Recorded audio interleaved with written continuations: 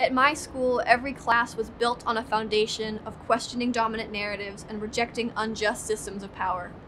My teachers not only taught me I had the power to do tangible good, they helped me forge the tools to do so. Our generation is facing a plethora of crises, but we are equipped with critical minds, radical compassion, and a hunger for action. We have inherited a dying, unjust planet, and the responsibility for change falls on our shoulders. The work that is demanded of us will not be easy, but I can think of no better group to heed the call.